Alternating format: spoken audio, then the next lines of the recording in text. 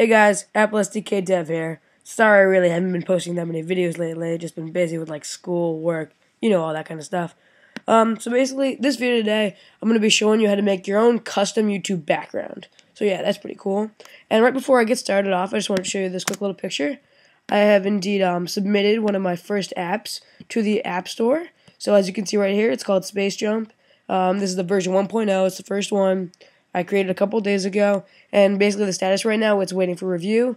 So I'm just waiting for like iTunes to look at it and maybe decide if they want it. So that would be cool. I just wanted to share that with you. So if you want to get started, go ahead and open Safari.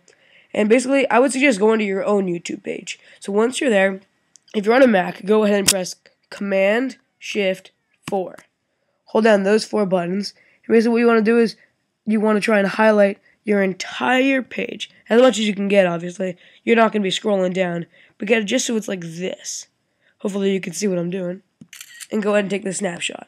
That's a snapshot right there. Then you can go ahead and minimize it, and let's see if we can find it. See? There it is. That's one we just took. So now that you have that, you can go ahead and open any basic program that you want to use for editing. You can use anything from a basic paintbrush to Adobe Photoshop. Either one, I guess. I'm just going to do paintbrush, make it nice and simple. So I'm going to go ahead and open, drag in my file. Alright, now that I'm here, there are a couple things I got to do.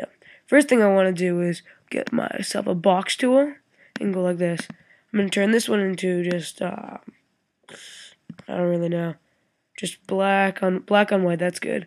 And what we're going to do is we're going to highlight the entire thing with this actual writing. So we're going to go like this and go like that. And just in case you guys don't want to do this, I would completely understand. I've posted, if you look in the description below, there are going to be a couple images. Basically, there's an image just like this after I'm going to be done. There's a different image where if you were a partner, there are different size adjustments. There's a bunch of different images. You can see them in display if you don't want to just do all the steps like me. So after I've done that, I'm going to go ahead and just do a regular box and take out all this lettering. Once you've done that, you pretty much have your blank background. So now you can do anything you want. I mean, you can do some just random coloring. I'm not going to do much today. It's just kind of a waste of time, I guess. Woo woo. I don't know, you can write your name. You can be like Apple SDK Dev. Paste. Schnazzy. I'm just going to go ahead and save that. I mean, I'm not really going to upload it because then people would see it on my page and they'll be like, whoa, why do you do that? But I'm gonna go ahead and open my one of my YouTube folders. Like, here are a couple of samples I've made.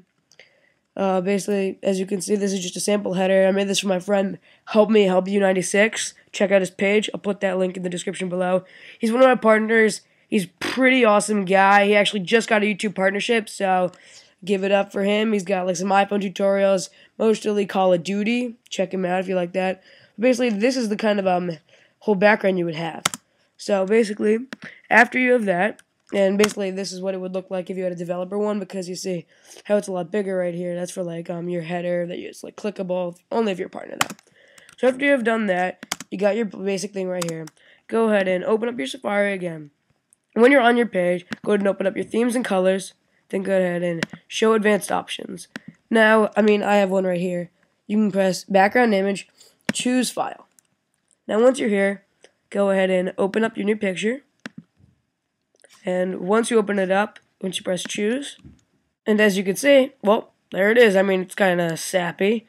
Obviously, you guys can change it however you want. I'm not going to use that, so cancel. Yeah, but I definitely think it's pretty cool. Definitely getting some nice graphics just like mine. I'm going to update mine anytime soon. But I'm sure you guys can express your ways pretty cool. So that's about it.